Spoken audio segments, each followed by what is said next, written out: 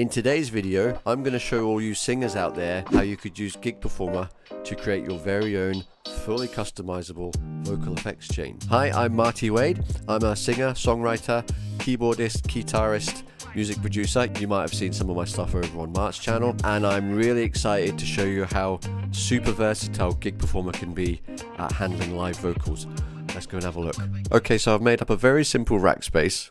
I don't think you want anything too complicated, especially when it comes to front panel controls when you're in the middle of a performance. Your mind should be on performance and not knob twiddling, unless that's your thing. So if you see on screen here, this is a very simple front panel, very self-explanatory.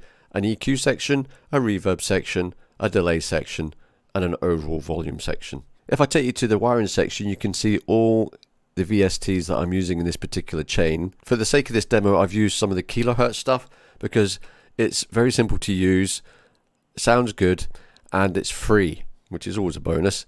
And you'll see down here there's a graphic EQ, which is also free and available for download, and it means you can go and get this stuff and give it a try for yourself without having to fork out any cash, which is always good. So signal path wise, there's a gain and balance to control your overall volume. Then that runs into a graphic EQ. So if you have any rogue frequencies that are giving you hassle at a venue, you can dial these out. Then into a compressor, then into some reverb, some delay, an EQ, and then finally a limiter. Very simple setup. For my performances personally, all I need is a nice tone and a little bit of crisp reverb and the occasional bit of delay here and there. Nothing too fancy, but you could put auto-tune in here if you want to do the whole stuff. Do you believe in love after love? Some sync delay, some distortion. You can put whatever you like in here. And you can set it up per song. It's like so super versatile. So back to the front panel, and all of these controls here are mapped to my MIDI mix here. This channel here, you can see, is controlling the EQ, mid, low, etc. In the reverb section, the mute button is turning it on and off. The wet and dry is controlled by this slider, and the size is controlled by this knob. So if I turn everything right down and turn it on and start talking, you'll hear some reverb.